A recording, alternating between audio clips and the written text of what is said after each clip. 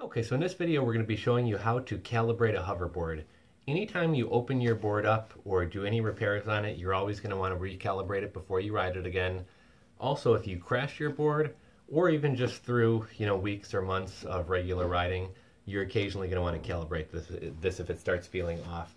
Calibration is essentially going to reset the balance and the foot pedals. So here's what we're going to do.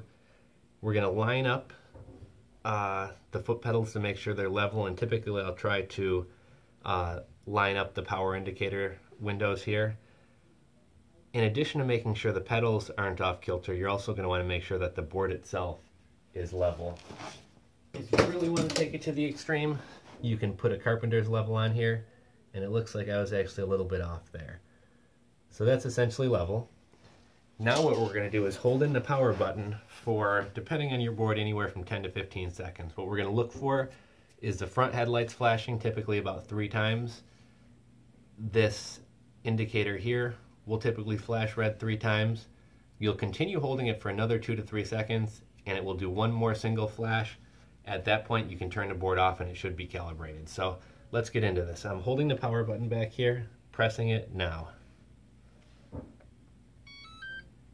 I'm going to wait a few seconds.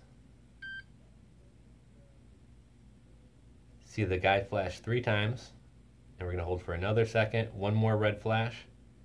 It went off. We're going to turn the board off, and as soon as we turn it back on here, this board is going to be properly calibrated and ready to ride.